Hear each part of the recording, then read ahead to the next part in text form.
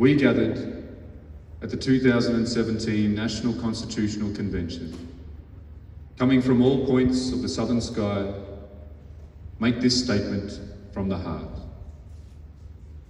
Our Aboriginal and Torres Strait Islander tribes were the first sovereign nations of the Australian continent and its adjacent islands, and possessed it under our own laws and customs. This our ancestors did according to the reckoning of our culture from the creation, according to the common law from time immemorial, and according to science more than 60,000 years ago.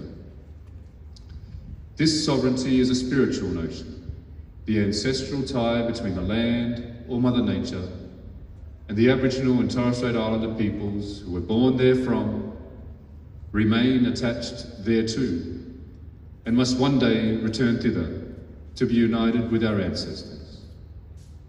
This link is the basis of the ownership of the soil, or better, of sovereignty. It has never been ceded or extinguished, and it coexists with the sovereignty of the Crown. How could it be otherwise? That a peoples possessed the land for 60 millennia, and this sacred link should disappear from world history in merely the last 200 years? With substantive constitutional change and structural reform, we believe this ancient sovereignty can shine through as a fuller expression of Australia's nationhood. Proportionately, we are the most incarcerated people on the planet. We are not an innately criminal people. Our children are alien from their families at unprecedented rates. This cannot be because we have no love for them. And our youth languish in detention in obscene numbers. They should be our hope for the future. These dimensions of our crisis tell plainly the structural nature of our problem. This is the torment of our powerlessness.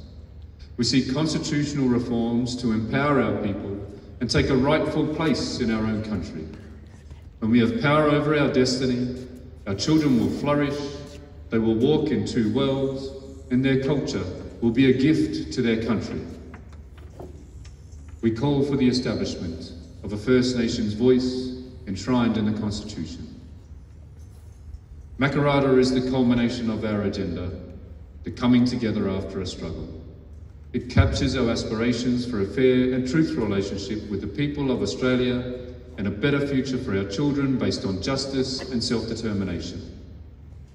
We seek a Makarrata Commission to supervise a process of agreement making between governments and First Nations and truth-telling about our history.